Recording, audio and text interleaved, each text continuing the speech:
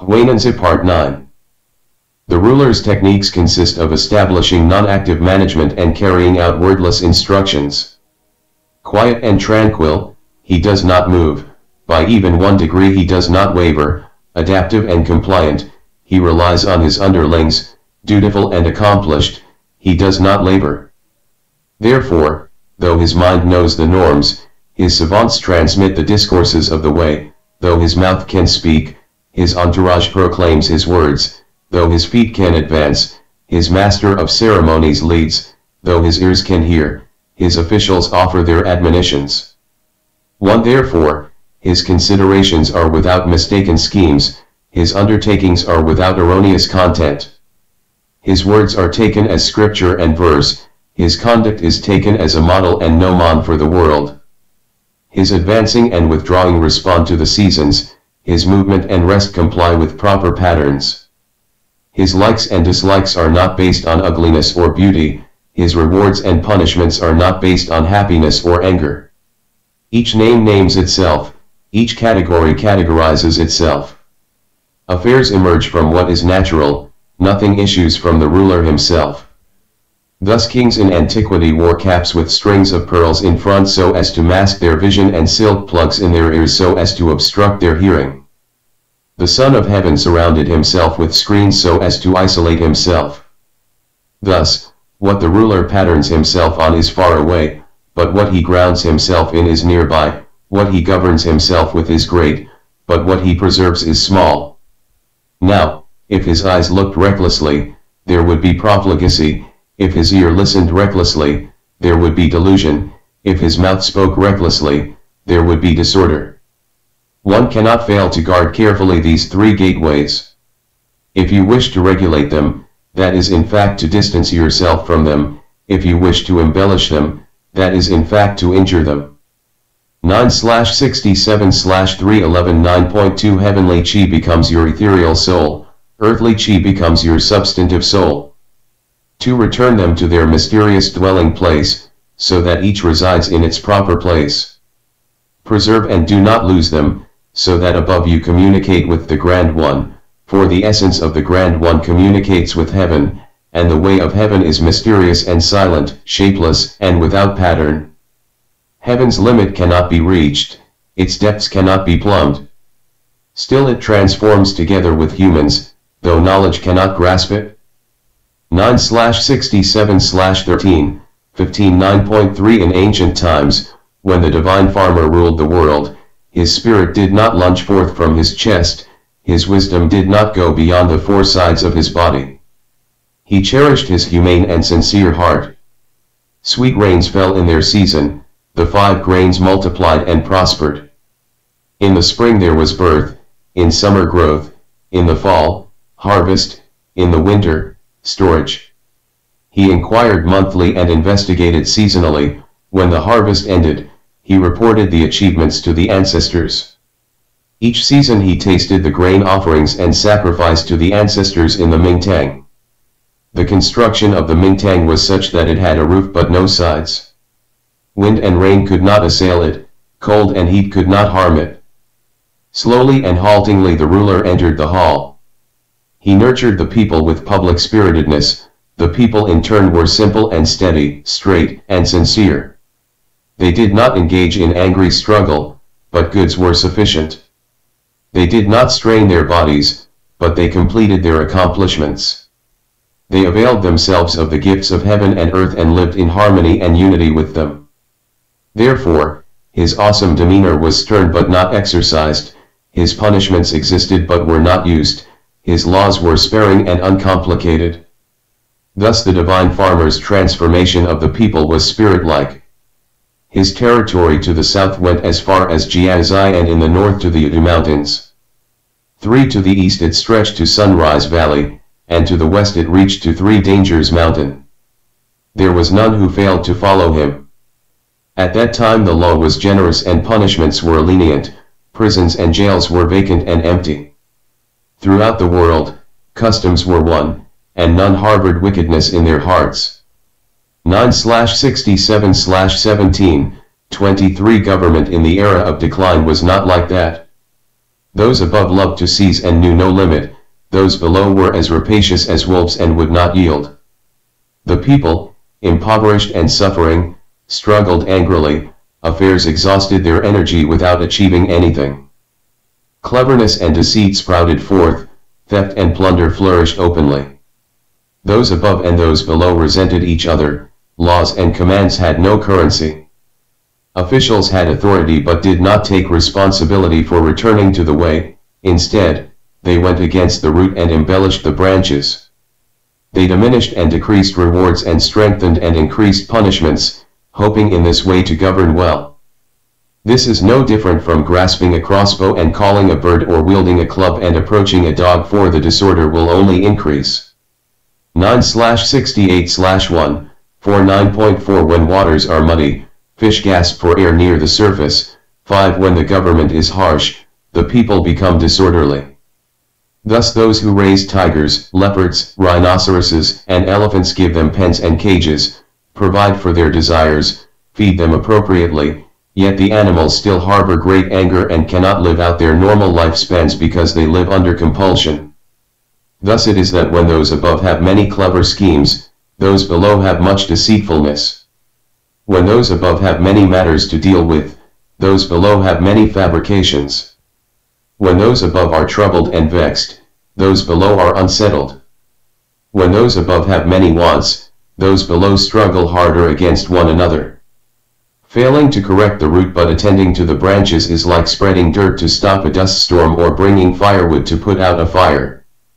9/68/4, 8 Thus with sages, their undertakings are sparing and thus easily managed, their desires are few and thus easily satisfied. They do not give but are humane, they do not speak but are trustworthy. They do not seek but they attain, they do not act but they succeed. Clod-like. 6 They preserve genuineness, embrace potency, and project sincerity. The world follows them as an echo responds to a sound or a shadow imitates the form that casts it, for what they cultivate is the root. Punishments and chastisements are not enough to modify habits, executions and mutilations are not enough to proscribe wickedness. Only spirit transformation is to be prized. Essence at its utmost is spirit. 9/68/10, 12 A great shout can be heard at most only within 100 paces, but the human will can project over 1,000 li. Winter's sunshine, summer's shade everyone seeks them, but no one makes them so. Thus the semblance of utmost essence is not called forth but comes of itself, is not waved off but departs of itself. It is obscure and dark, we do not know who made it. Its achievements accomplish themselves. The wise cannot discourse about it, the analytical cannot describe it. 9/68/14, 16 9.5 Long ago, Sun Chuao 7 slept peacefully, and the men of Ying had no occasion to use their weapons. Yu Liao of Huainan juggled crossbow pellets, and although the two houses, i.e., those of Duke Bo and Zixi, had difficulties, none could take issue with Yu Liao's refusal. 8 Armor of leather and metal, belligerent stares and clenched fists, how inadequate these are as a defense against weapons and swords, scrolls of treaties, rolls of silk, mutilating punishments, and executioners' axes, how meager these are as ways to get out of difficulties. To rely on the eyes alone to see or to depend on words alone to command, it is hard to rule that way.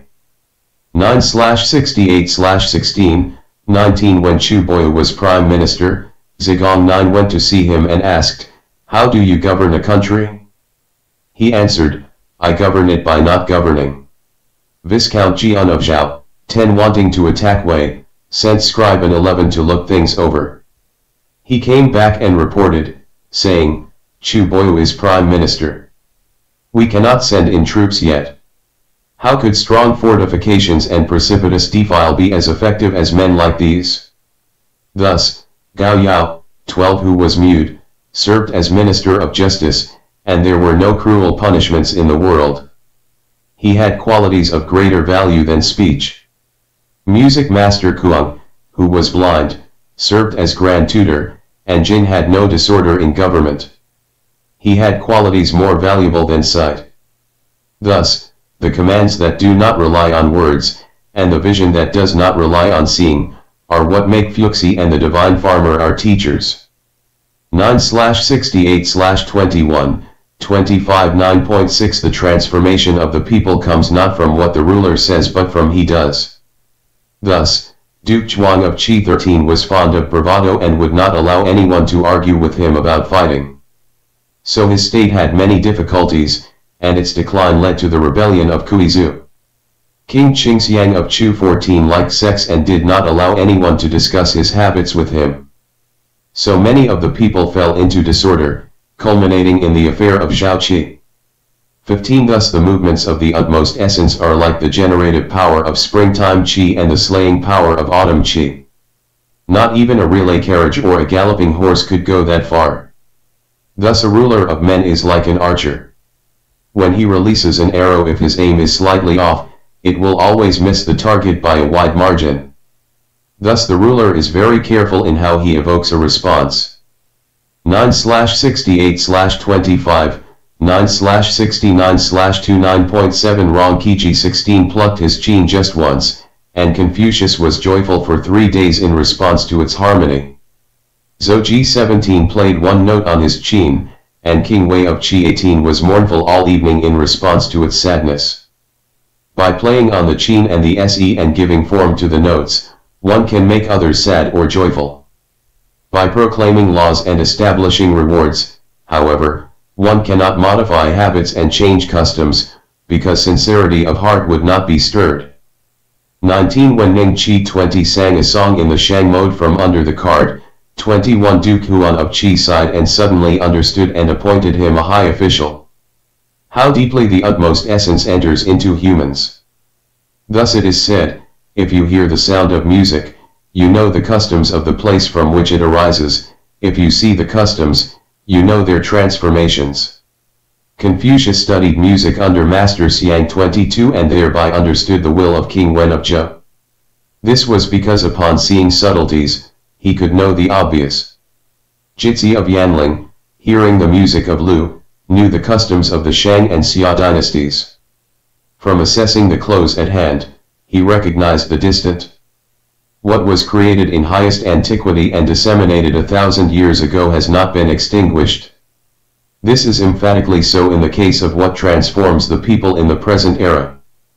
9/69/4, 9.8 During the reign of King Tang of the Shang dynasty, there was a 7-year drought. 23 The king offered himself as sacrifice at Mulberry Forest. Thereupon clouds from the 4 seas gathered, and rain fell for 1,000 li. Embracing his basic substance and imparting his sincerity, he evoked a response from heaven and earth, his spirit making itself known beyond the 4 quarters. How could promulgating orders and prohibitions suffice to accomplish something like this? In ancient times, the utmost essence of the sage kings took form within themselves, and their personal likes and dislikes were forgotten outside themselves. They spoke simply to express their emotions, issued orders to make clear their intentions, displayed their essential qualities in rites and music, and exemplified them in songs and ballads. Their achievements have spread to a myriad generations without being impeded and have pervaded the 4 directions without being depleted. Even birds, beasts, and insects were refined and transformed 24 by them. How much more so were they effective in maintaining laws and carrying out commands. 9/69/11, 15 Thus, the loftiest of rulers transforms by means of his spirit. The next lower ruler convinces the people to act without transgressions. The next lower one rewards the worthy and punishes the unruly. 9/69/17 9.9 The balance beam, in regard to left and right, is unbiased in its weighing, and thus it can be level. The marking cord, in regard to inside and outside, is unbiased about the crooked and the straight, and thus it can be true. The ruler, in regard to law, is unbiased in his likes and dislikes, and thus he can promulgate commands.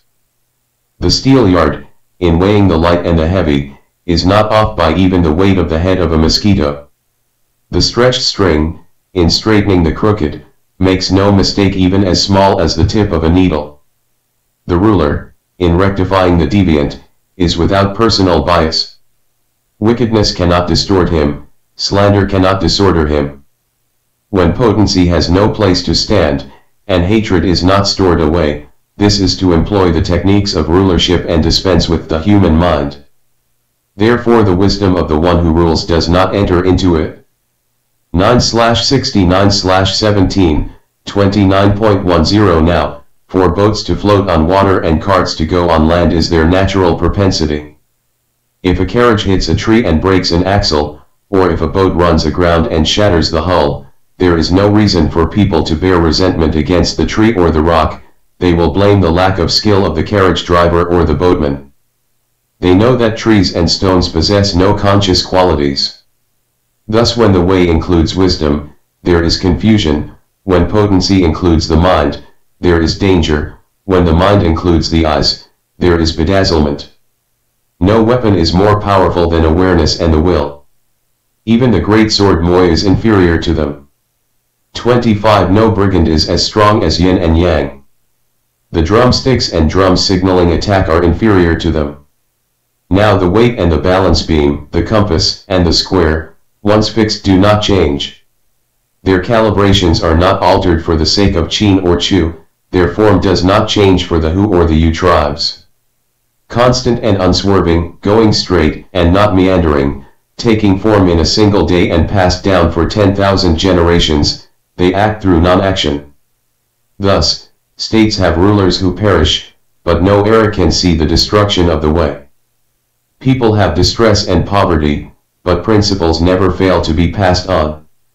From this standpoint, non-action is the ancestor of the way.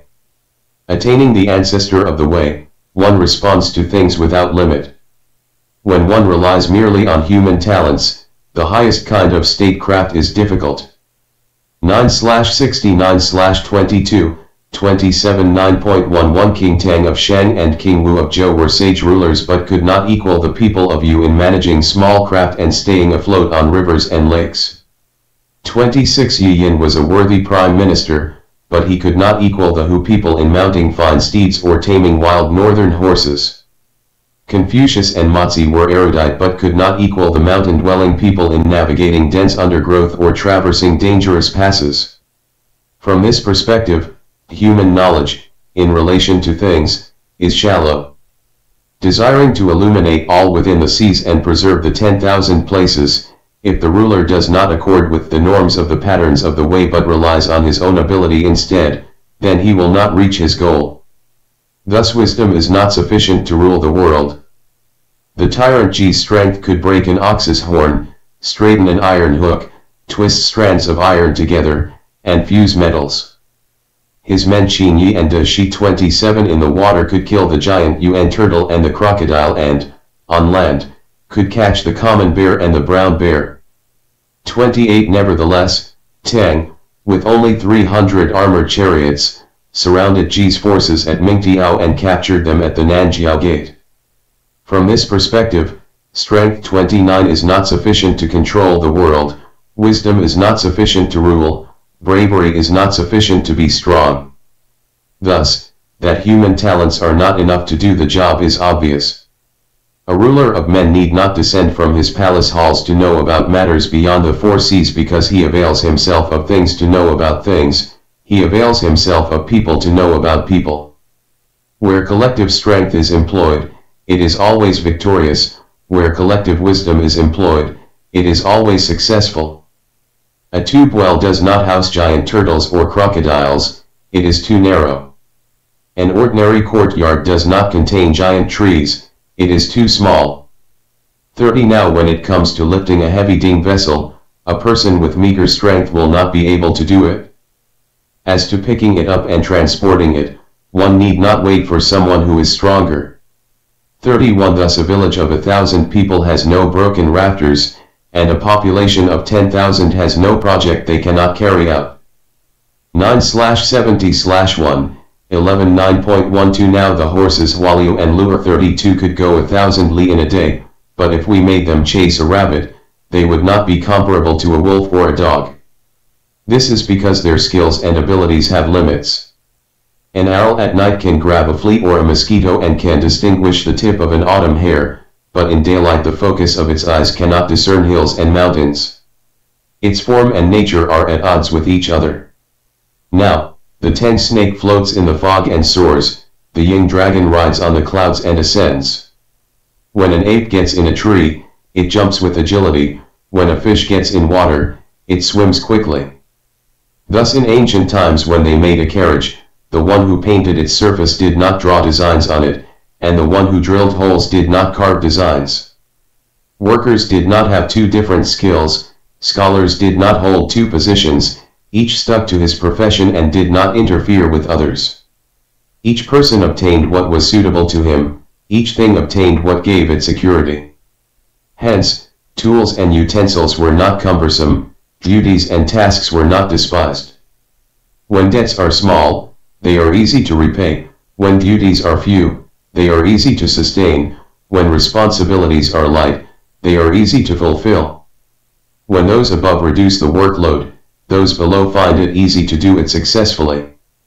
In this way, the ruler and his ministers work closely together for a long time without imposing on each other. 9/70/13, 18:9.13 The way of one who governs people is like that of the corpse impersonator in the sacrificial rite of the Ling star. 33 Austere, mysterious, and silent, he auspiciously and happily receives the blessing. He who has attained the way does not try to embellish what is ugly or make good what is false. He is like a cloak that if worn by one person is not too large and if by 10,000 is not too small. If the ruler gravely implements generosity and gravely implements severity, then the way of ruling will come through. Generosity means to emphasize the awarding of largesse.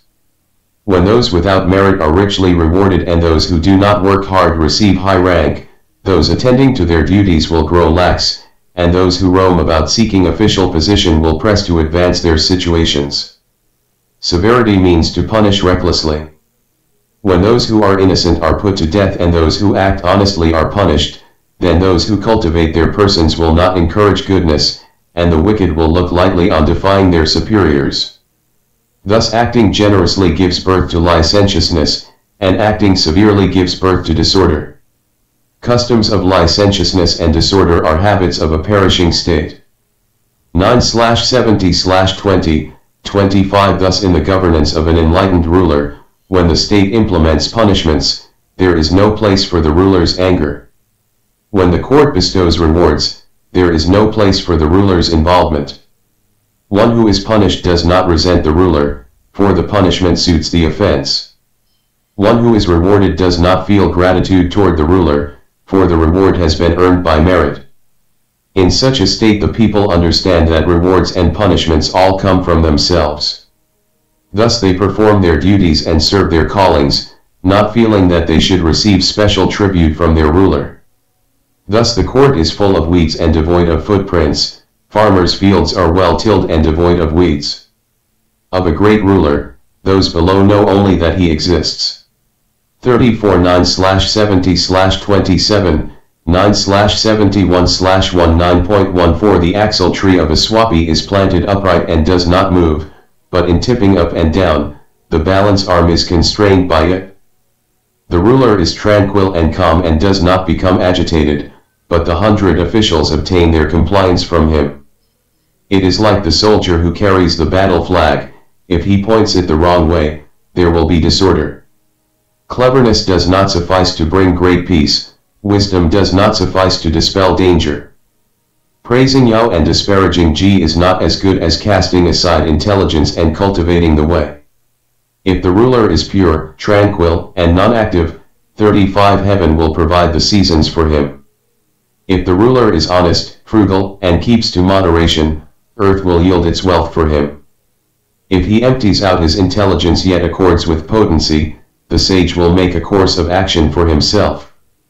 Thus, to the one who is low, the myriad things revert, to the one who is empty, the world gives what it has. 9/71/1, 5 In this way, 36 The ruler begins by displaying his propriety, establishing it as the foundation. thus using the natural propensity of the people as his carriage and the wisdom of the people as his horse, though traversing dark wastelands and perilous defile, still no confusion can arise. Because the ruler dwells in a deeply secluded place, avoiding scorching heat and damp cold, and because he makes layers of doors to separate the gate from his inner rooms, he is prepared against evil men and deceivers.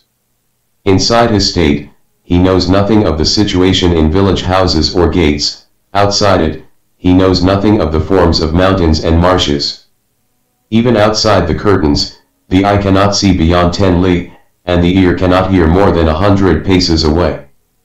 Nevertheless, there is nothing in the world that the ruler does not perceive, because his sources of information are rich and those who draw from him are many.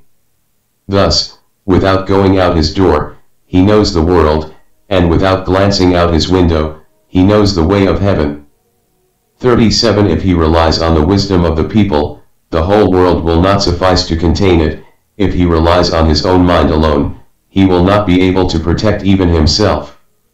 9/71/7.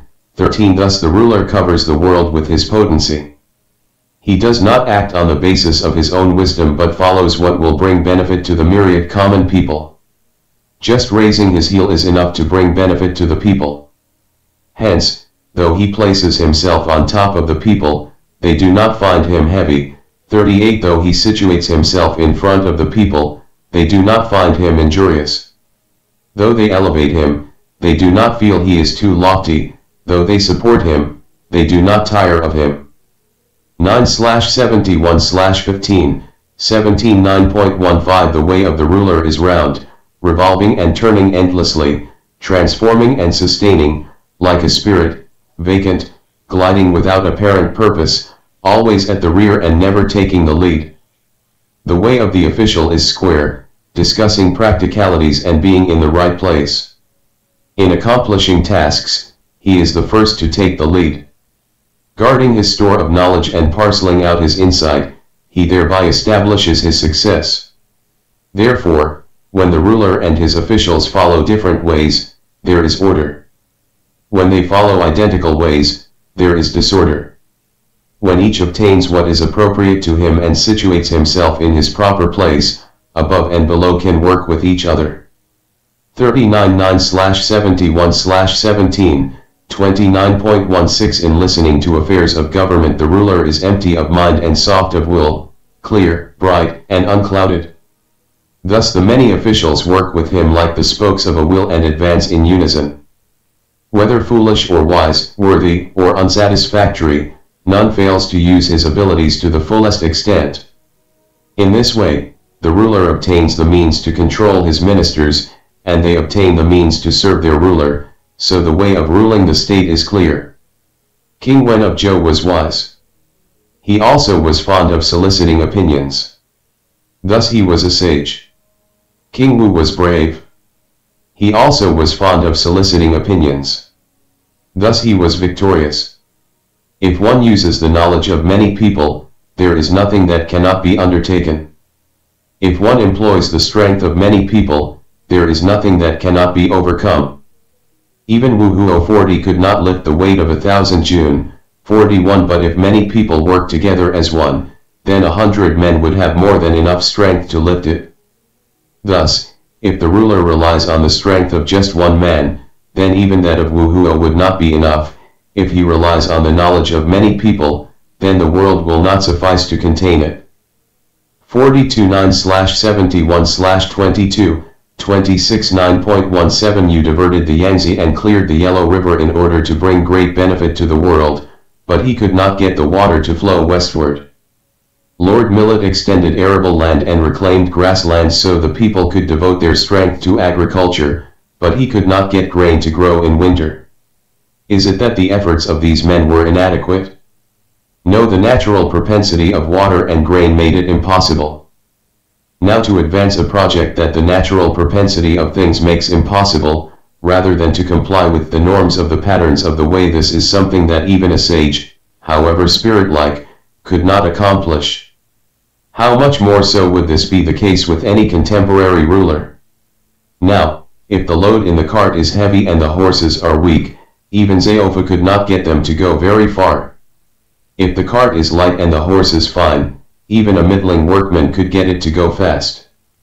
Thus how can even sages, in carrying out affairs, oppose the norms of the patterns of the way or go against the constraints of nature, making the crooked straight and the bumpy smooth?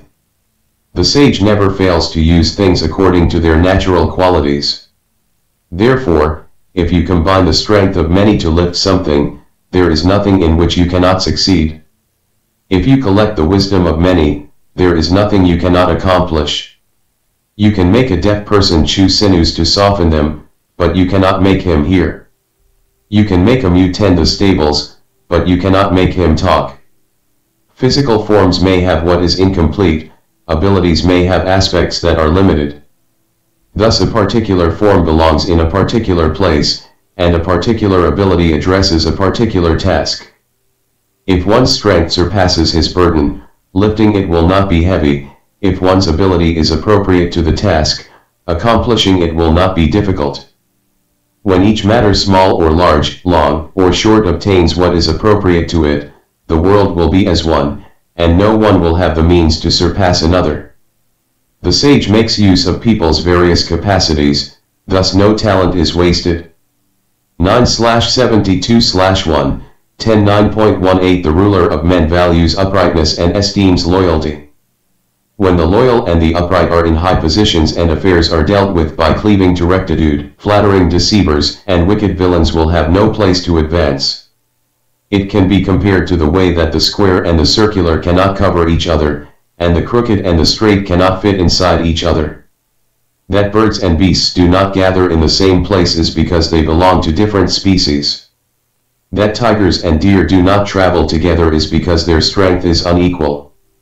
Thus when a sage accomplishes his will and ascends the throne, the flattering deceivers and depraved villains who wish to oppose him become like a sparrow catching sight of a hawk or a rat encountering a fox. There certainly will not be much more life for them. Therefore, the ruler of men in every matter cannot fail to be careful. When those whom he employs are appropriate, then above, the country will be orderly, below, it will be harmonious. The officials will feel close to the ruler, the masses of the people will submit.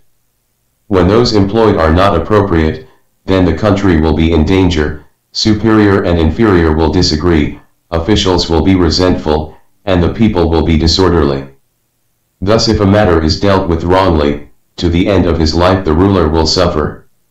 In gaining or losing the way, the power must lie with the ruler. Thus, if the line of the marking cord is straight above, the board will be straight below. There is no great affair involved. It is just a matter of following what has been laid out, and it will be so. 9/72/12, 18 Thus, when the ruler is sincere and upright, honest officials will carry out their duties, and wicked men will go into hiding. When the ruler is not upright, evil men will achieve their goal, and loyal ones will hide themselves. Why is it that people do not break open jade and stones but do break open melons and gourds? It is because there is nothing to be gained by cutting open jade and stones, so we do not assault them.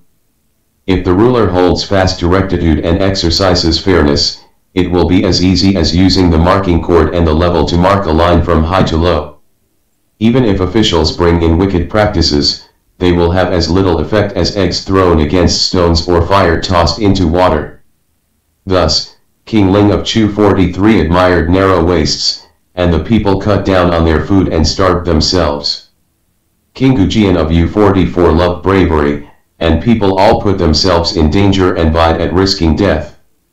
From this perspective, he who wields the handles of power and positional advantage finds it easy to modify habits and change customs. When Yao was only a commoner, he could not transform people through humaneness even for an area of only a li. When Ji ascended the throne, his commands were carried out, and what he forbade stopped. From this perspective, it is clear that worthiness is not sufficient to create order, but positional advantage can change customs. The document says, when the one man i.e., the ruler encounters good fortune, the myriad people depend on it. 45 This is what is meant here. 9/72/20, 25 9.19 In the world, many are confused by name and fame, and few investigate the real situation. Therefore hermits are venerated for their reputations, roving debaters are noted because of their persuasiveness. If we look into the reasons why they are venerated and noted, we will find it is due to nothing other than the fact that the ruler does not distinguish clearly between the grounds of benefit and harm and esteems the disputations of great masses of people. A well-governed country is not like this. Those who discuss policy must be looked into in accordance with the law. Those who carry out official matters must be regulated by bureaucrats.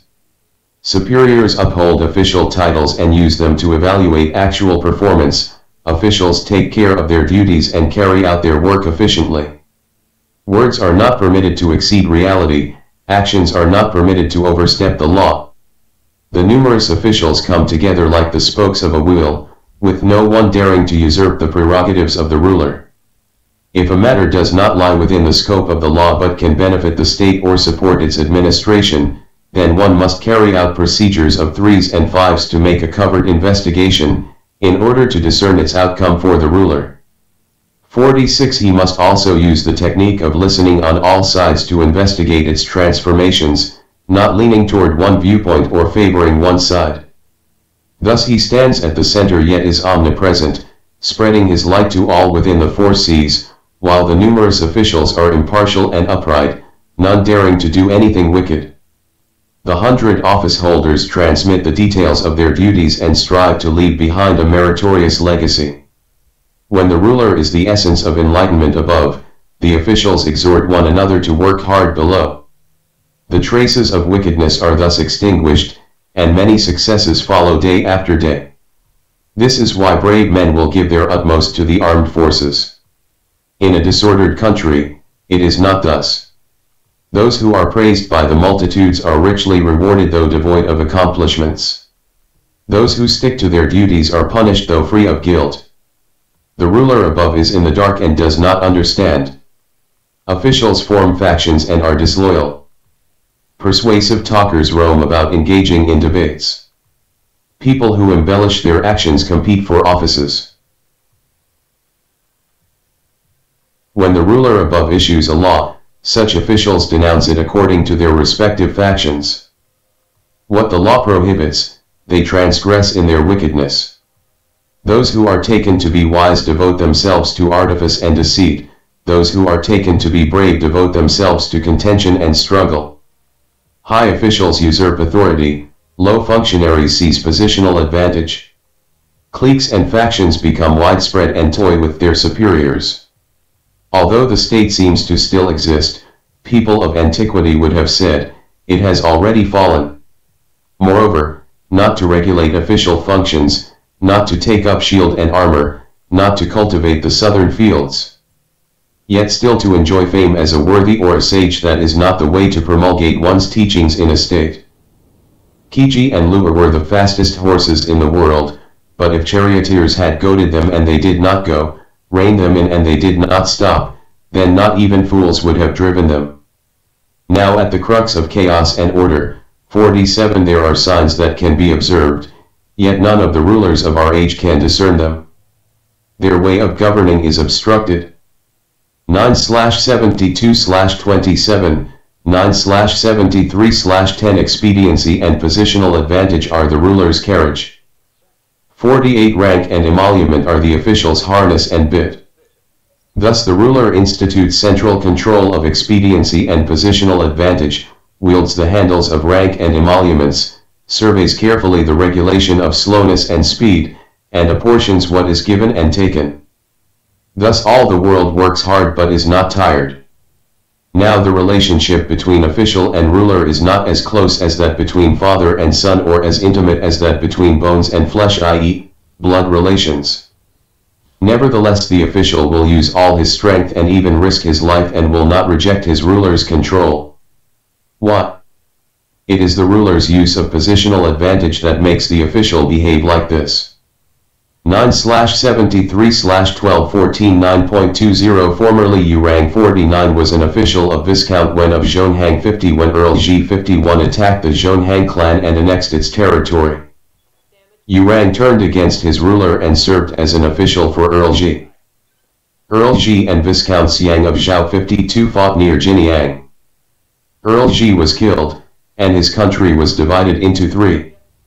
Yurang, hoping to get revenge against Viscount Xiang of Zhao, lacquered his body to raise leprous sores, swallowed ashes to disguise his voice, and pulled out his teeth to change his looks.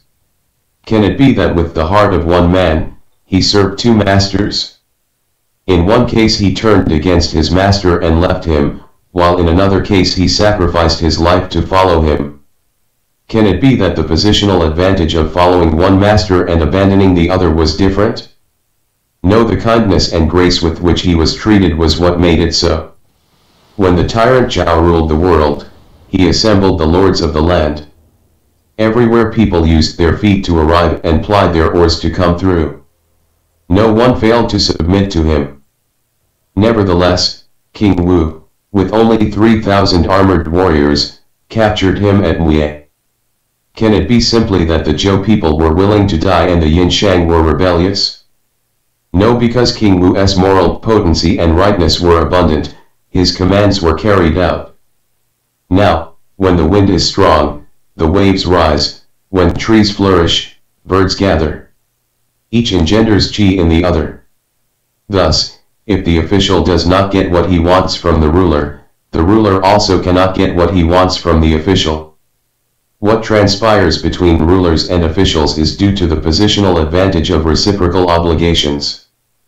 Thus, if the official gives all his efforts and is willing to risk his life for his ruler, the ruler will measure the official's accomplishments and issue ranks on that basis. Thus, the ruler cannot reward an official who has no accomplishments. An official also will not die for a ruler who lacks moral potency. If the ruler's moral potency does not flow down to the people but he still desires to make use of them, it is like beating a wild horse or like not waiting for the rain yet seeking the ripe grain, methods that are surely impossible. 9/73/16, 24 9.21 The way of the ruler is to abide in tranquility and thereby to cultivate the self, to practice economy and thereby lead those below. If he is tranquil, those below will not be disturbed. If he is frugal, the people will not be resentful. When those below are disturbed, government is disordered. When the people are resentful, the ruler's moral potency is wanting. When government is disordered, worthies will not offer proposals. When the ruler's moral potency is wanting, brave men will not die for him. Thus, if the ruler is fond of fierce birds and wild animals, precious curiosities and exotic things, is violent and excitable, does not cherish the people's strength, goes riding and hunting at inappropriate times, then the responsibilities of the 100 officials will be disordered, their affairs will be labored, and their resources will be exhausted. The populace will grow miserable and sorrowful, their means of livelihood will be neglected. If the ruler is fond of high terraces and deep pools, carved, polished, engraved, and figure gemstones, finely embroidered and artfully ornamented designs, fine and thick silks and linens, precious baubles of pearl and jade, then taxes will be unrestrained, and the people's strength will be exhausted. When Yao governed the world, he did not covet the wealth of the people, nor did he rest secure in the position of ruler. Perceiving that the people expended their strength in struggle, so that the strong mistreated the weak, and the many oppressed the few, therefore Yao practiced personal economy in his actions and made clear the humaneness of mutual love so as to harmonize and pacify the people. Therefore the thatching on his house was not trimmed, the beams and pillars were not carved. His state carriage was not decorated, his floor mats were not hemmed. His sacrificial broth was not seasoned, his grain was not hulled.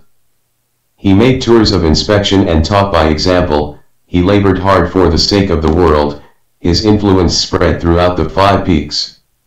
Could it be that the support he received was not sufficient for his enjoyment? He treated the whole world as his altar of grain, i.e., as his state, but did not seek personal gain from it. When he became old and his will grew weary, he abdicated in favor of shun, as if stepping back to kick off his sandals.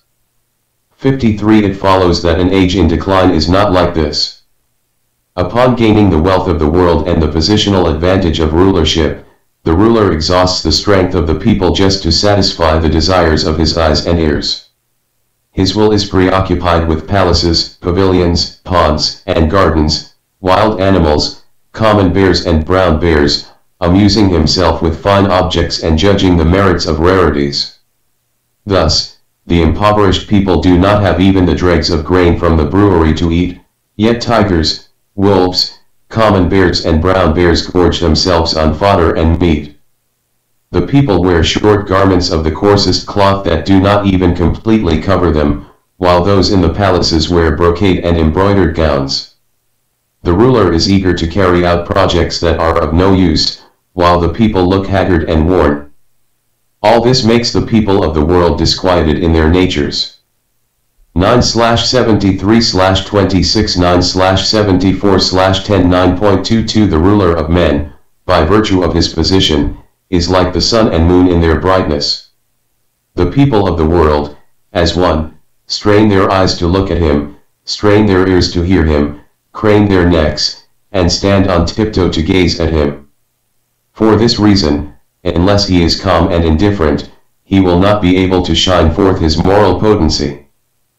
Unless he is still and tranquil, he will not be able to extend his rule to distant places. Unless he is lenient and great-hearted, he will not be able to bind together and cover the realm. Unless he is kind and generous, he will not be able to embrace the people. Unless he is fair and upright, he will not be able to render judgments. 9/74/12 14 Thus the worthy ruler's employment of others is like a skillful artisan's management of wood. Large pieces are used for boats and barges or pillars and rafters, small ones are used for tholes and pegs. Long pieces are used for eaves and rafters, short pieces for red lacquered brackets and capitals. Whether small or large, long or short, each has something for which it is appropriate. The compass and the square shape them square or round, each has something for which it is suitable. They have different shapes and varying qualities, but there is nothing that does not find its proper use. Of all things in the world, none is more poisonous than the zito plant. 54 But an accomplished doctor puts it in his bag and keeps a supply of it, for it is useful in some treatments. Thus, if among the products of the forests and the thickets, there are none that may be ignored, how much more so is this the case with people?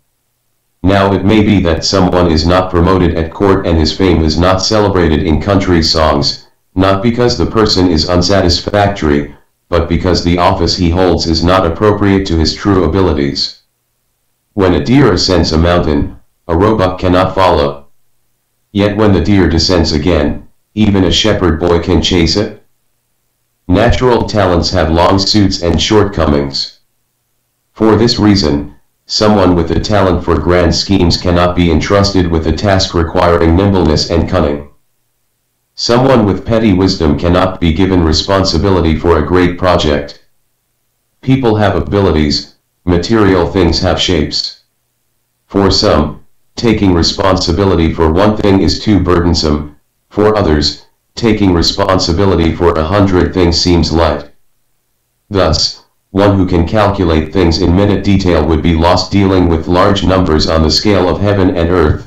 Someone who never misses in small calculations would become confused when dealing with grand affairs. Likewise, a fox cannot be used to attack an ox, tigers cannot be used to catch rats. People's talents are such that some wish to pacify the 9 provinces, unite the lands beyond, preserve an endangered state, or revive an extinguished royal line. Their will is set on straightening the way and rectifying evil, resolving difficulties and ordering the disorderly. Yet they are charged with the minutiae of court ceremonies. Others are adept and clever, petty and backbiting. They advance through flattery, rely on persuasion, follow the vulgar customs of country lanes, and defile themselves before the ears and eyes of the masses. Yet they are entrusted with authority over the world, at the crux of order and disorder. This is like using an axe to split a hair or a knife to cut down a tree. 55. In each case it is inappropriate. 9/74/16, 28. The ruler of men uses the eyes of the world to see, the ears of the world to hear, the wisdom of the world to make plans, and the strength of the world to contend. Thus his orders and commands are able to penetrate to those below, and the true feelings of the ministers are known by the ruler above. The 100 offices are regulated and efficient, the numerous officials work together like spokes at the hub of a wheel. The personal pleasure of the ruler does not determine the granting of rewards, his personal anger does not determine the meting out of punishments. Thus, his awesome dignity will be established and not be destroyed, his comprehensive illumination will shine and not be obscured, his laws and commands will be clear and precise and will not be considered harsh, his ears and eyes will penetrate everywhere and will not be blocked. The dispositions of good and bad will be laid out before him daily, and there will be nothing to which he is opposed. Thus worthies will use their wisdom to the utmost, and the untalented will use all their strength to serve him. His moral potency and grace will cover the world impartially, the many officials will work hard to fulfill their duties and will not be indolent. The near at hand will find security in the ruler's nature, the far off will respond to his moral potency. Why is this so? It is because the ruler has attained the way of making use of people and does not rely merely on his own qualities. Thus, those who travel with chariots and horses do not wear out their legs but can go more than 1,000 li. Those who rely on boats and oars need not know how to swim but can cross the rivers and seas. 9/75/1, 6. Now, of those who have the feelings of a ruler of men, there is none who does not want to gather unto himself all the wisdom in the world and use to the fullest extent the strength of the masses. Yet making known their intentions to act with exemplary loyalty, the numerous officials rarely escape putting themselves in danger. If someone offers a proposal and it is correct, even if it is from a brushwood gatherer in coarse clothing, it should not be rejected. If someone offers a proposal and it is incorrect, even if it comes from the chief minister or the ruler himself and is extolled in writing in the ancestral hall, it should not necessarily be implemented. When deciding where truth or falsity lies, wealth and poverty, honors or meanness, may not be discussed.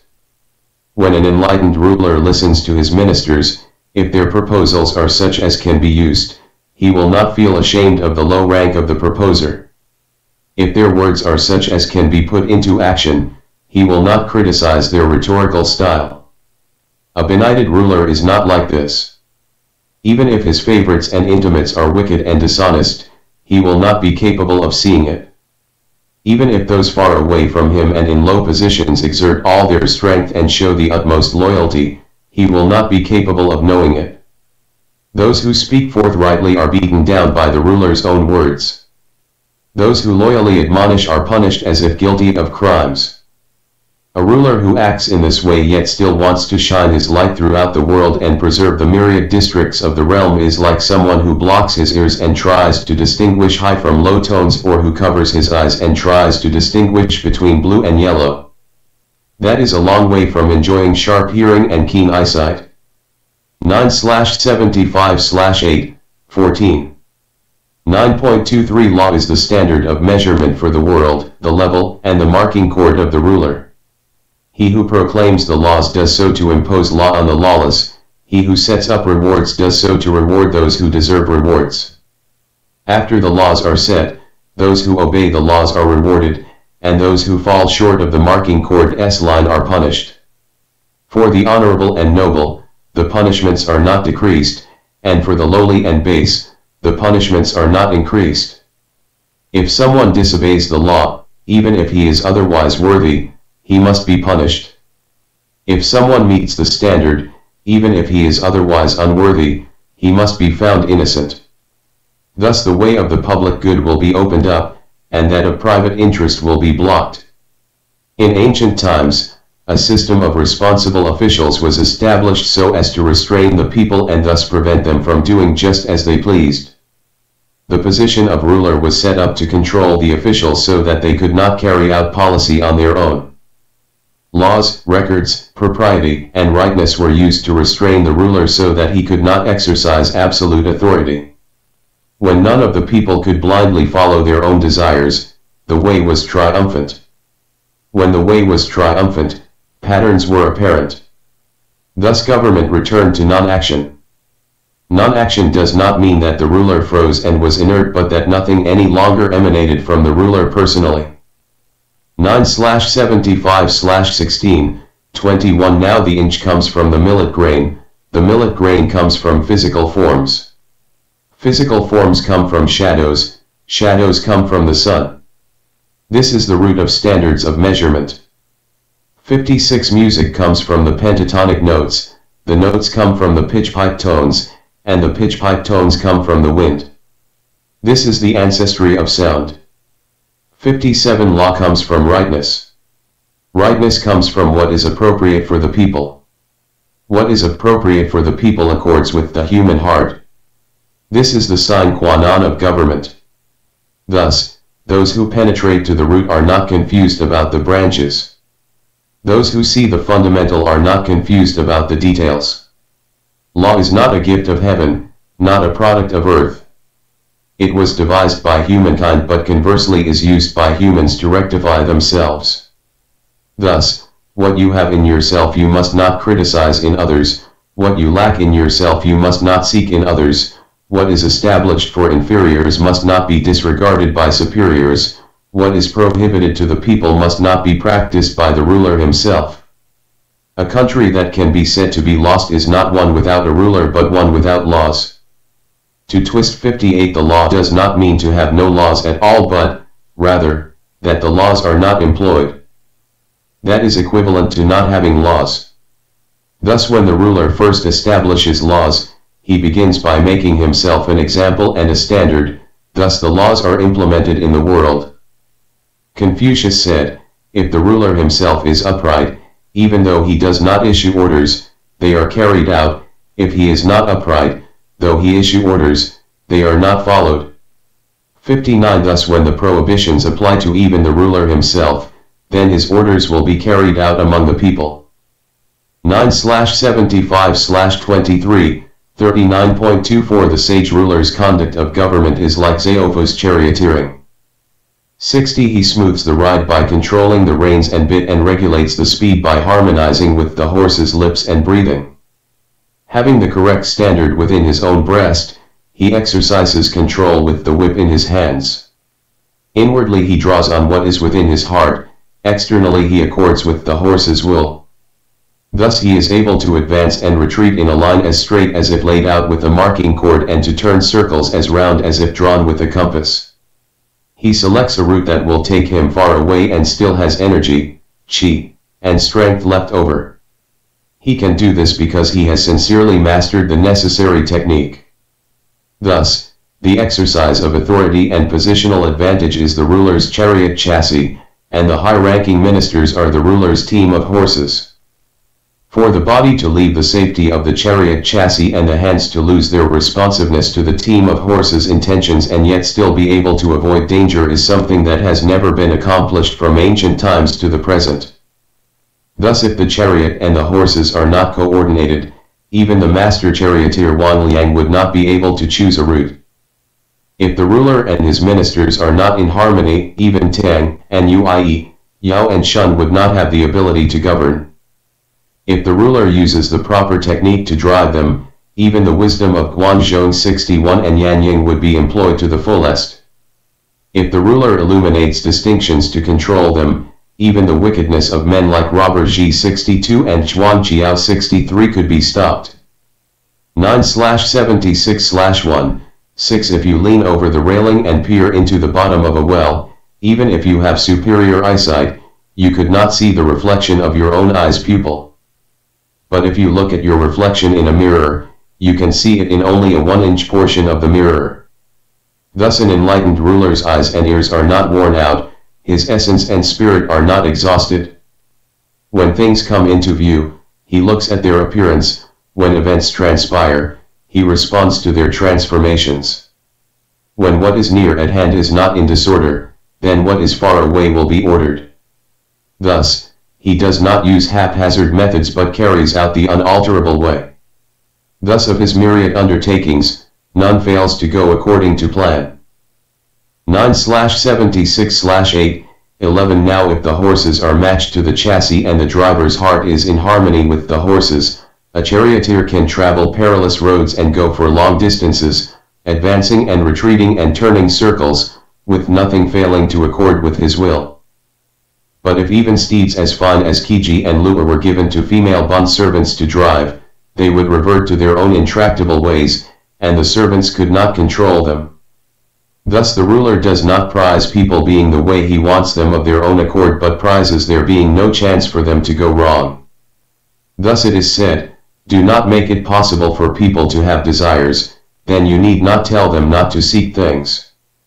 Do not make it possible for people to grab things, then you need not tell them not to struggle. In this way, individual talents are set aside and the way of public service will be carried out. Those who have ample talent will be restrained by appropriate measures, while those whose abilities fall short will be used for something. Thus all within the seas can be made as one. 9/76/13-17 Now if a ruler ignores the relationship between position and duties and listens to undeserved reputations, rejects those who work for the public good, and employs people according to friendship and factions, then those of bizarre talents and frivolous ability will be promoted out of turn, while conscientious officials will be hindered and will not advance. In this way, the customs of the people will fall into disorder throughout the state, and accomplished officials will have to struggle at court. Thus laws, regulations, standards, and measures are the means by which the ruler controls his subordinates. If he ignores them and does not use them, it is like trying to drive a horse without reins and bit. The numerous officials and the common people alike manipulate the ruler instead. Thus, with technique, one rules others; without technique, one is ruled by them. 9/76/19, 21 9.25 If a fish large enough to swallow a boat leaps out of the water, it will be overcome by crickets and ants because it has left its dwelling place.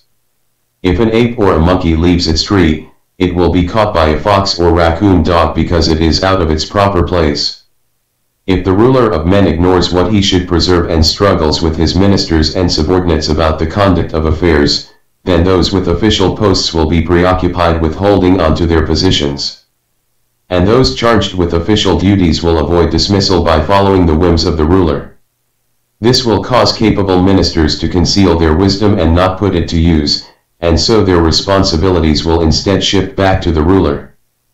9/76/22, 24 Now what makes the wealthy and noble work hard, the adept at management examine things judiciously, and the proud and unruly be respectful is the fact that their positional advantage does not equal that of the ruler. If the ruler does not rely on capable people but wants to do everything himself, then his wisdom will be taxed daily, and he will be burdened with responsibilities. If the ruler is frequently exhausted by attending to lesser duties, he will not be able to make broadly known the proper patterns. Proper conduct will deteriorate throughout the state, and he will no longer be able to exert exclusive control.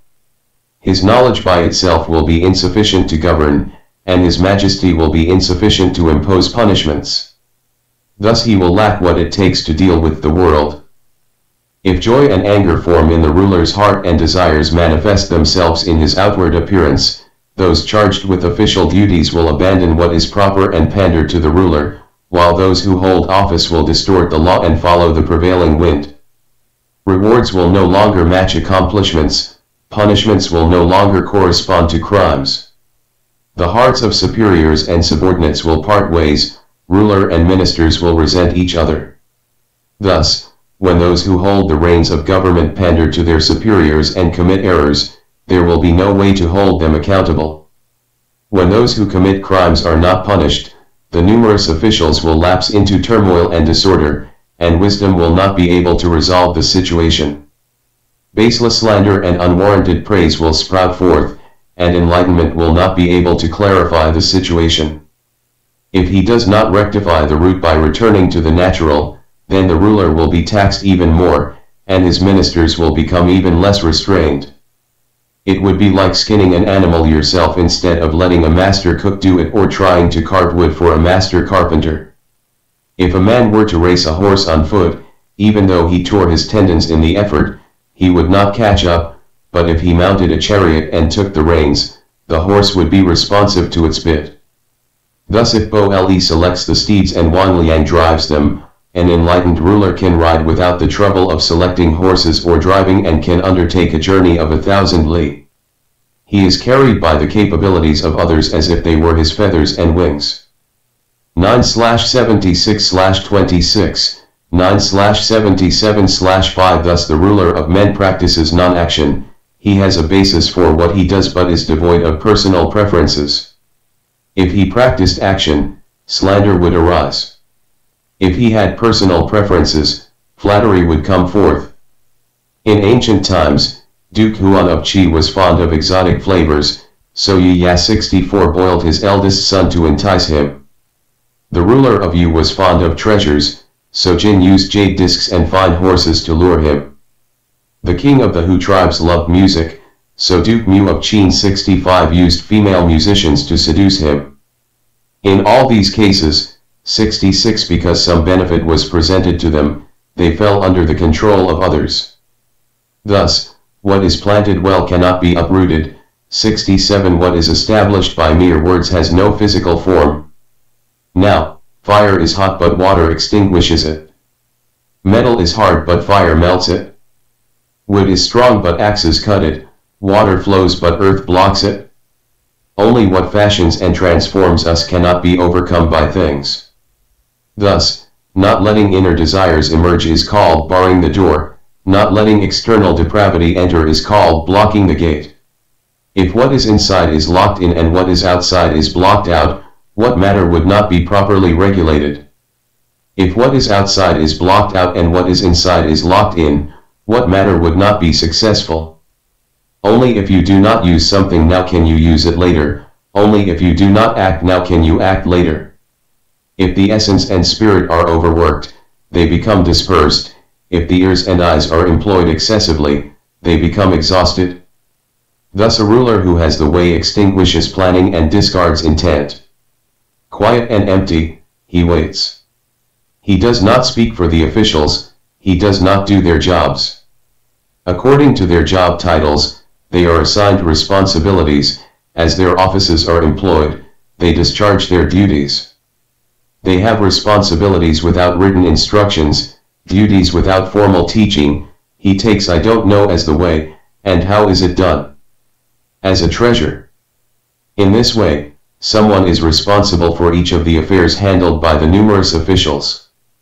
9/77/7 15:9.26 Holding on to the handles of authority and positional advantage makes it easy to transform the people. That the ruler 68 of Wei took into service Confucius's disciple Zilu was because the ruler's authority was heavy.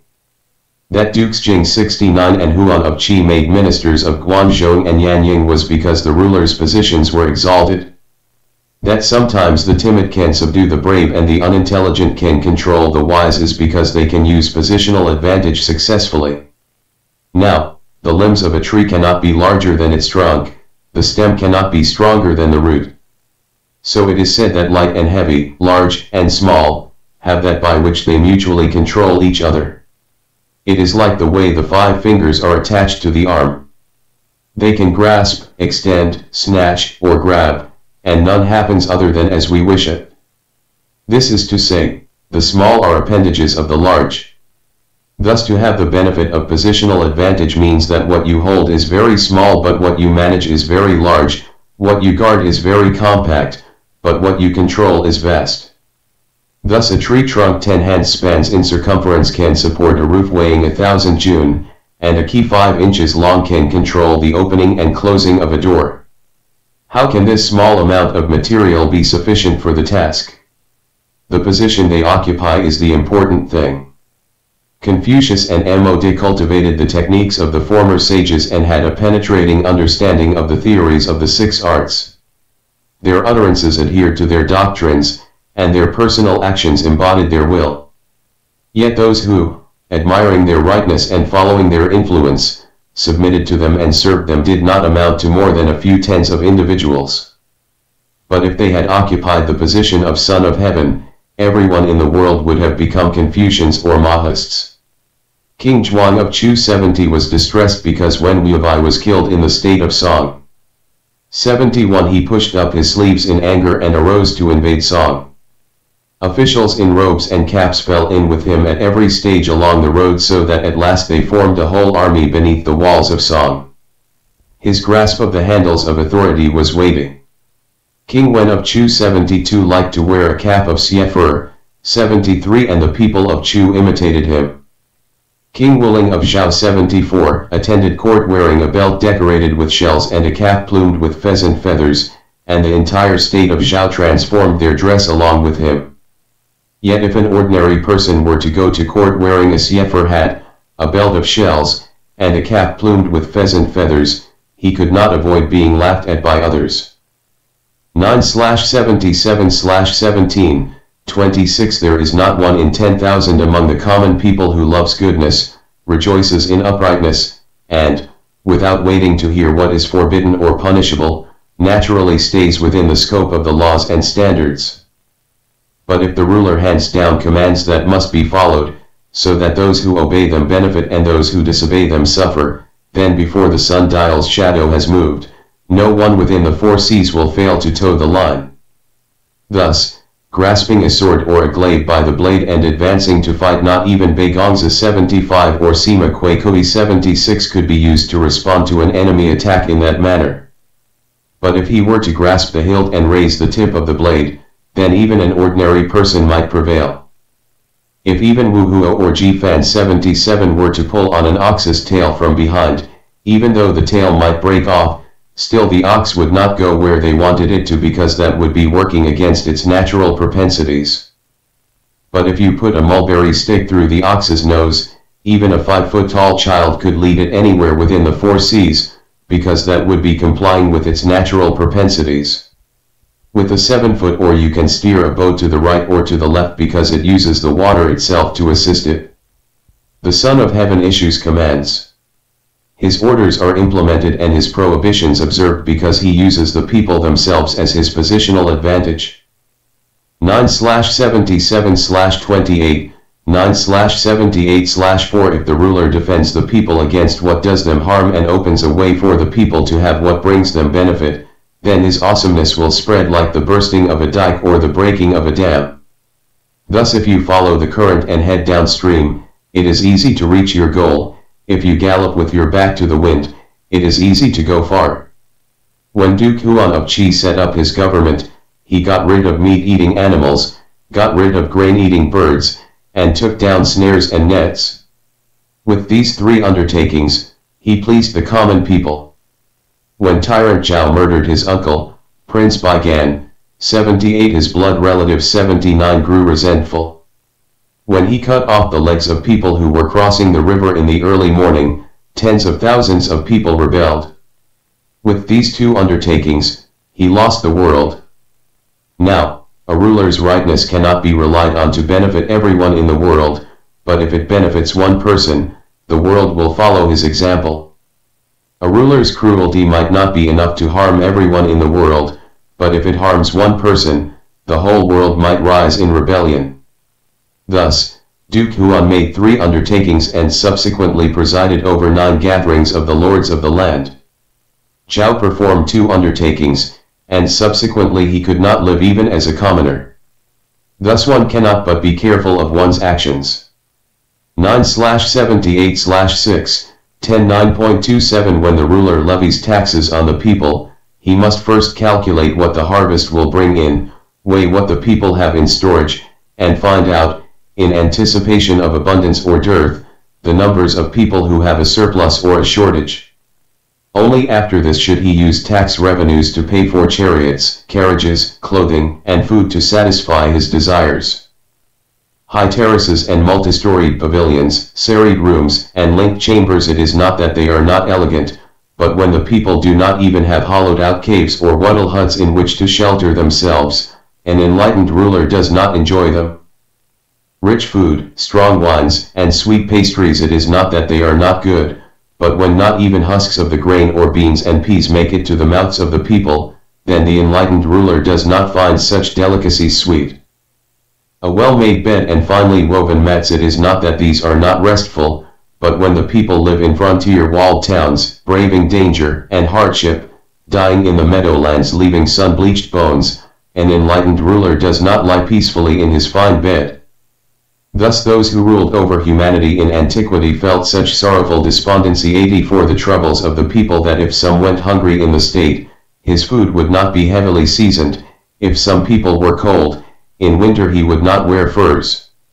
When the harvest was abundant and the people prosperous, only then would the ruler set up the bells and drums and display the shields and axes used in ceremonial dances. Ruler and ministers, superiors and subordinates, then with one mind took pleasure in them, so that there was not a single sorrowful person in the state. 9/78/10-17 Thus people in ancient times created instruments of metal, stone, bamboo, and strings to express their joy, 81 weapons, armor, axes, and halberds to display their anger, wine cups and libations, sacrificial meat stands and platters, pledges and toasts. To verify their happiness, unbleached mourning garments and straw sandals, breast-beating and gyrating, crying and weeping, to communicate sorrow. These all are cases of things that swell up internally and then become manifest externally.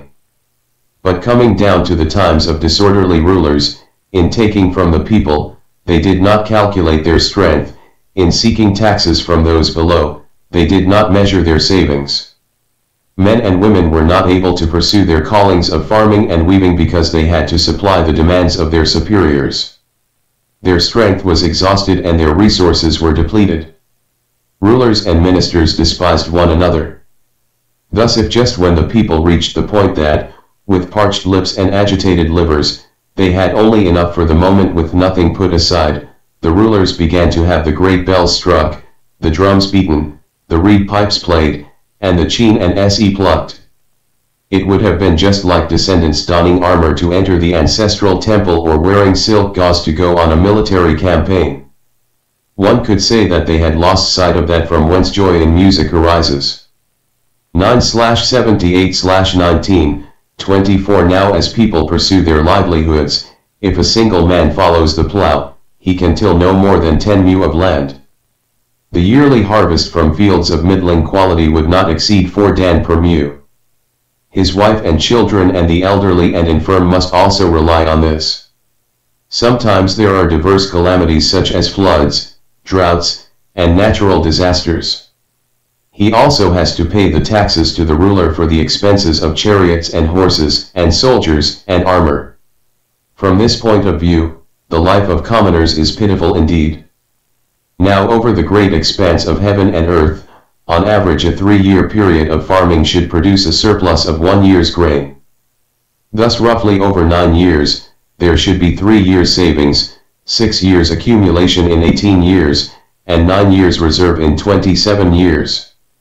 Even if there were floods, droughts, or natural disasters, none of the people would become distressed and impoverished and be left to wander about in utter destitution. Thus if the state does not have a reserve of 9 years' production, it is called insufficient. Without 6 years' accumulation, it is called pitiful. Without 3 years' surplus, it is called impoverished.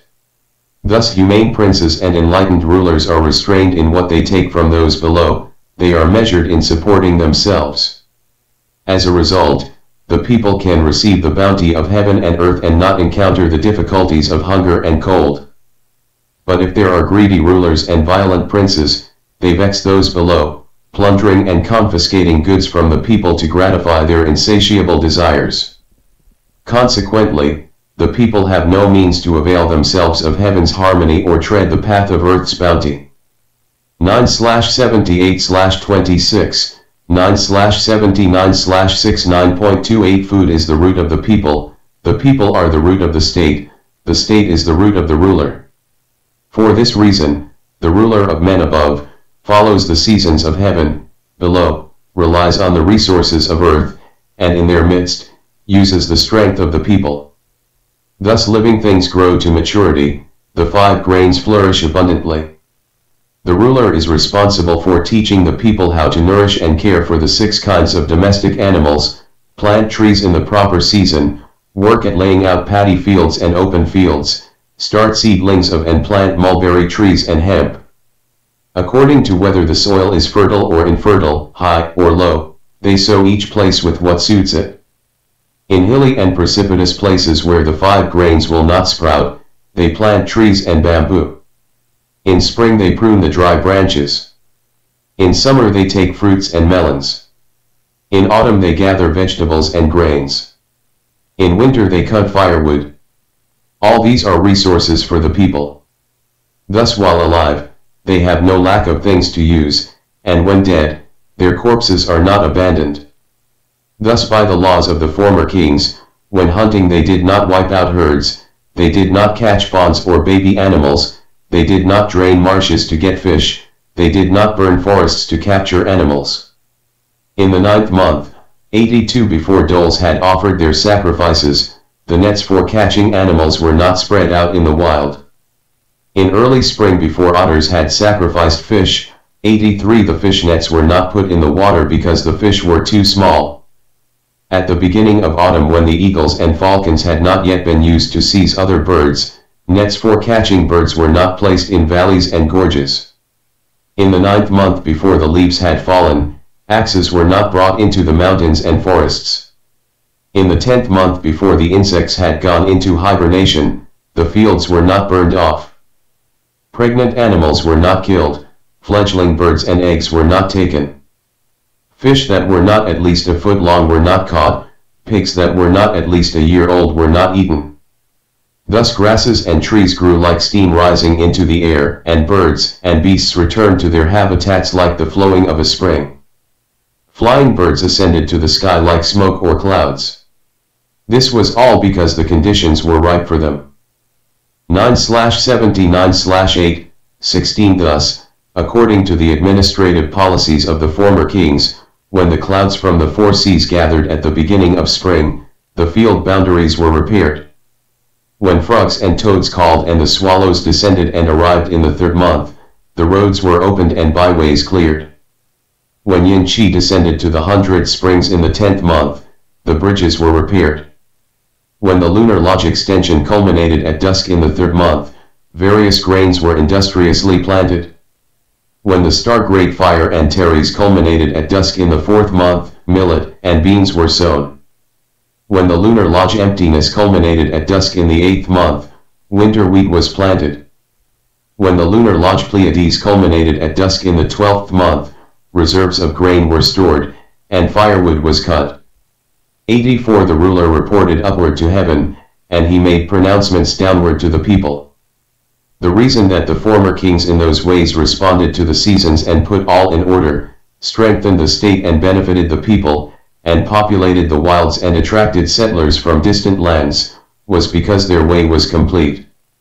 It was not that they were able to see with their own eyes and personally went on foot to investigate. They wanted to benefit the people. Their wanting to benefit the people was never neglected in their own hearts, so the officials naturally were conscientious. The heart is incapable of accomplishing even one of the tasks of the 9 apertures and the 4 limbs of the body, but in moving, resting, hearing, and seeing, all take the heart as their master because it never forgets to benefit them. 9/79/18/22 Thus Yao did good, and much additional goodness came about because of it.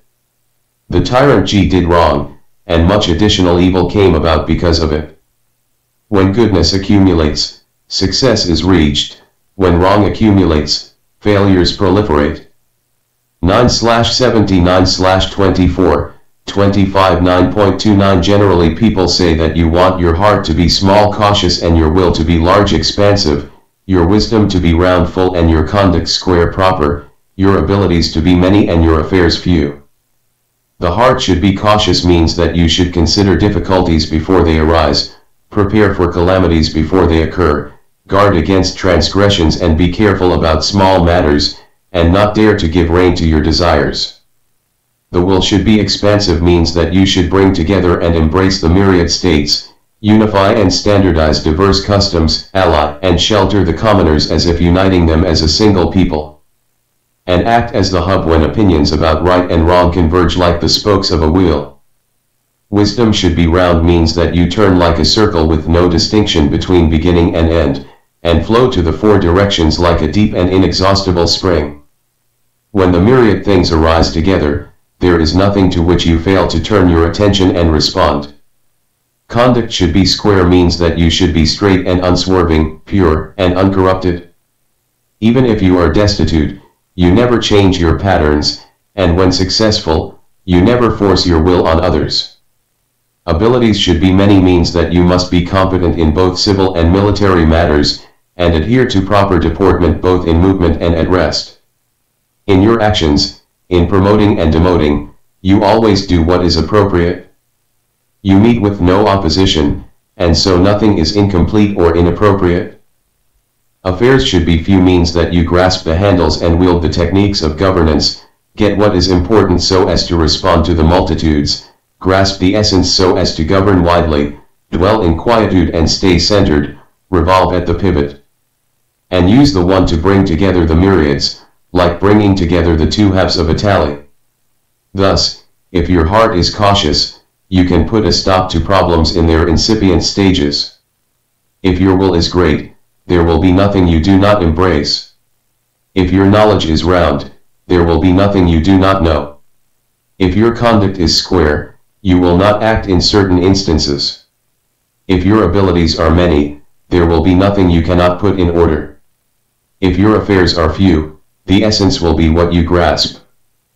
9/79/27, 9/80/7 In ancient times when the Son of Heaven held court, he arranged for lords and ministers to present forthright admonitions, scholars of wide learning to chant the odes, 85 music masters to sing critiques of government, and the populace to offer their opinions. Secretaries recorded the ruler's misconduct, chefs cut down on his delicacies. But still this was not considered sufficient, so Yao put in place a drum at the palace gate for anyone wishing to admonish him. Shun set up a board on which to post criticisms. Tang had a superintendent of rectitude. King Wu set up a small drum to remind him to be careful. Thus, when mistakes were still trivial, there already were precautions taken against them. According to the sage's concept of goodness, no act of goodness is so small that it should not be carried out. According to his concept of misconduct, no act of misconduct is so trivial that it should not be corrected. Yao, Shun, Yu, Tang, King Wen and King Wu confidently faced south and ruled the world. In those times, when a gong was struck, they ate. When the musical composition Concord 86 was played, the table was cleared. After finishing their rice, they offered a sacrifice to the stove god. In their conduct, they did not make use of shamans' invocations. Ghosts and spirits did not dare to work black magic on them, mountains and rivers did not dare to harm them. They could be said to be truly noble. Yet they were preoccupied and fearful, daily more and more careful. From this point of view, then, the sage's heart is cautious. The Ode says, indeed this King Wen was cautious and reverent, illustriously he served the high god, thus securing good fortune. 87 Is this not what is referred to here? When King Wu of Zhou attacked the Shang dynasty, he dispersed the grain from the Zuqiao granaries, distributed the money from the Lutai treasury, built a mound over Bai Gan's tomb, designated as exemplary the ancestral village of Shangrong. 88 Brought under royal control the ancestral temple of Chentang, and freed Gzi from prison. 89 He let people of all sorts remain in their own homes and till their own fields. He did not distinguish between old and new friends but drew near only to those who were worthy. He made use of those who had not previously served him and employed those who were not previously his own men, comfortably treating the newcomers as if they had long been in his employ. From this point of view, then, the sage's will is expansive. King Wenupzhou comprehensively surveyed successes and failures and everywhere investigated right and wrong. He considered what made Yao and Shan glorious and why Ji and Zhao perished, then recorded all his findings in the Mingtang. Thereby he increased his wisdom and expanded his erudition so he could respond to anything that departed from the foursquare. From this point of view, then, the sage's wisdom is round. King Chen and King Kong carried on the task of Kings Wen and Wu, preserved the institution of the Mingtang, looked into the traces of ancient states that endured or perished, and observed the alterations of success and failure.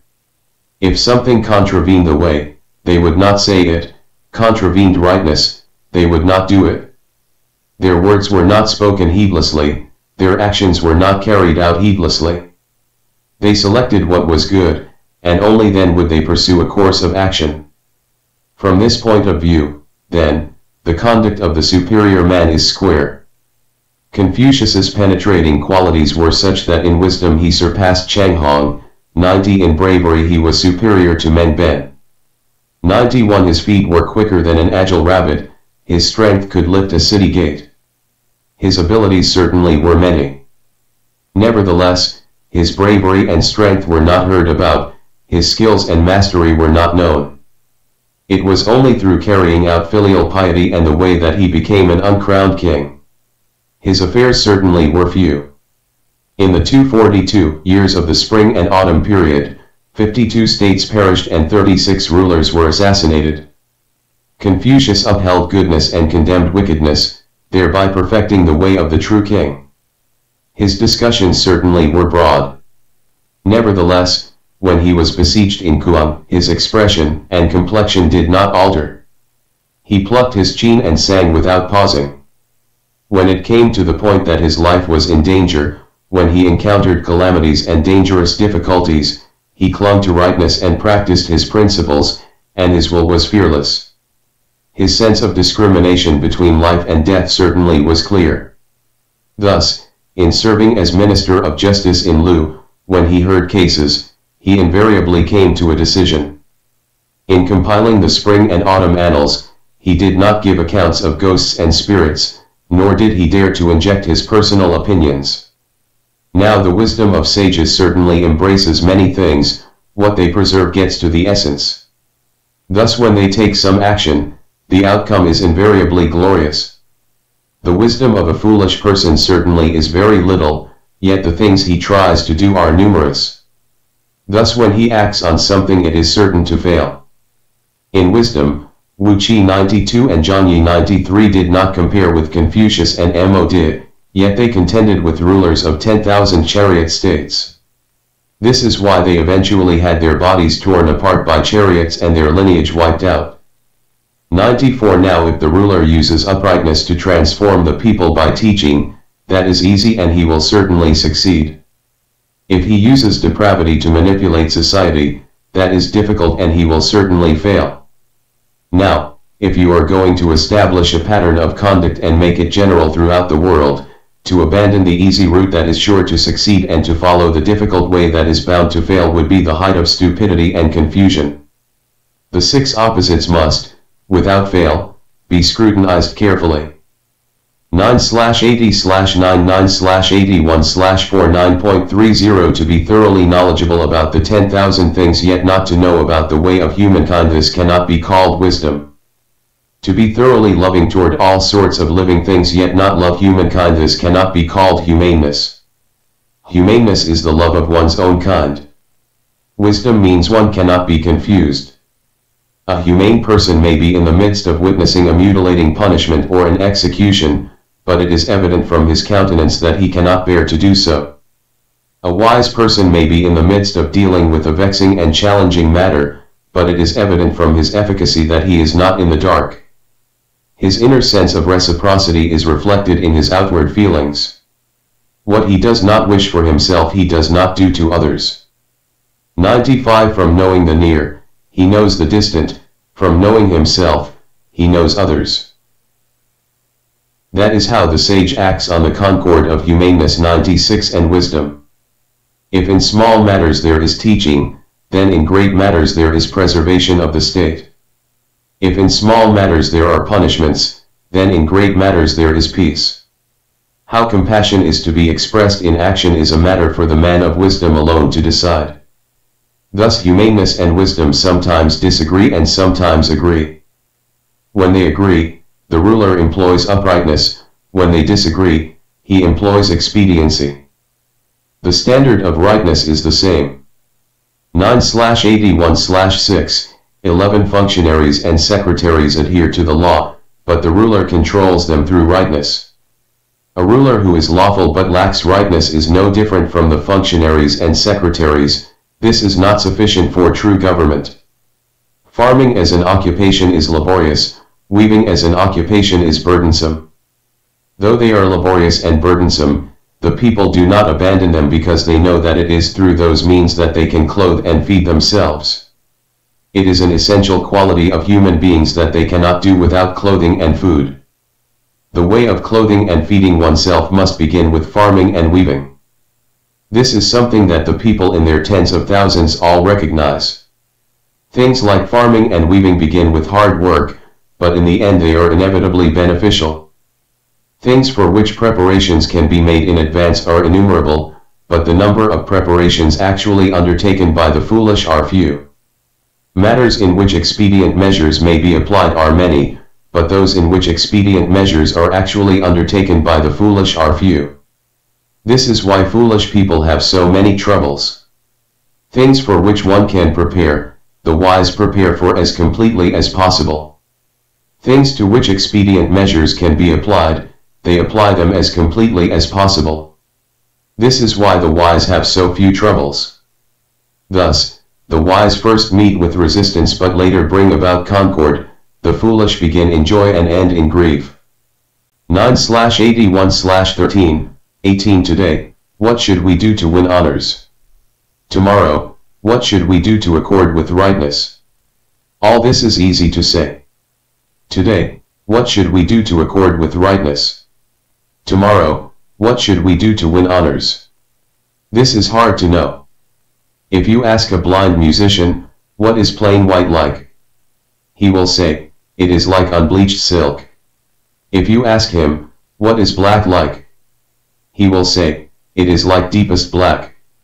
97 If you take something white and something black and show them to him, however, he will not be able to distinguish between them. People use their eyes to perceive white and black and their mouths to speak of white and black. The blind music master has the means to speak of white and black but not the means to know white and black. Thus in speaking of white and black, he is the same as other people, but in not being able to distinguish them, he is different from other people. Everyone, whether foolish or wise, worthy or deficient, knows that internalizing filial piety toward his parents and outwardly displaying loyalty to his ruler is rightness. But few can set an example of loyal and filial conduct or know whence those qualities arise. Now as to people's thoughts, there is no one who does not first consider his opinion correct and then act on it. What distinguishes whether their conduct is correct or incorrect is the difference between foolishness and wisdom. 98 9/81/2025 In human nature nothing is more valuable than humaneness, nothing is more urgently needed than wisdom. Humaneness is used as the basic stuff, wisdom 99 is used to carry things out. These two are the root. Add to them bravery, strength, eloquence, mental acuity, cleverness, quickness, diligence, discrimination, ingenuity, mental agility, sharpness, keenness, thoroughgoing brilliance, and penetrating insight, and they all would serve to increase a person's advantages. But if someone who is personally lacking in self-cultivation is trained in skills and arts but has no humaneness or wisdom that he can manifest as his fundamental character, then the more he augments his strong points, the more it will add to the damage he can do. Thus, someone who lacks humaneness but is brave and daring is like a madman brandishing a sharp sword. Someone who lacks wisdom but is eloquent and quick-tongued is like driving a fine horse but not knowing which way to go. 100 Even though you may have talent and ability, If you apply it where it is not suitable, it will suffice only to promote deception and cover up wrongdoing. In that case, having many skills would be not as good as having few.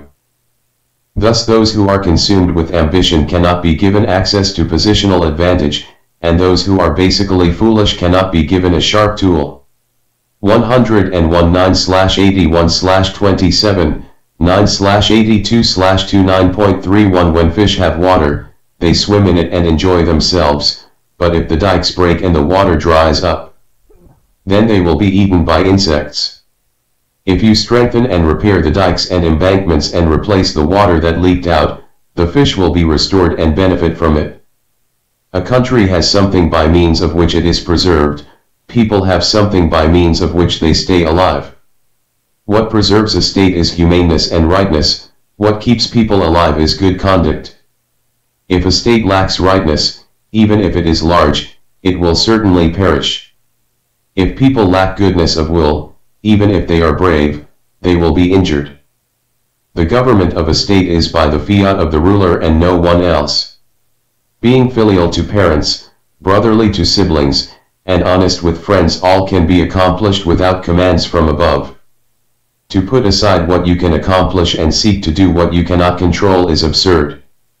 9/82/4, 79.32 If a scholar living in low and obscure circumstances wants to gain access to the ruler, he must first revert to himself.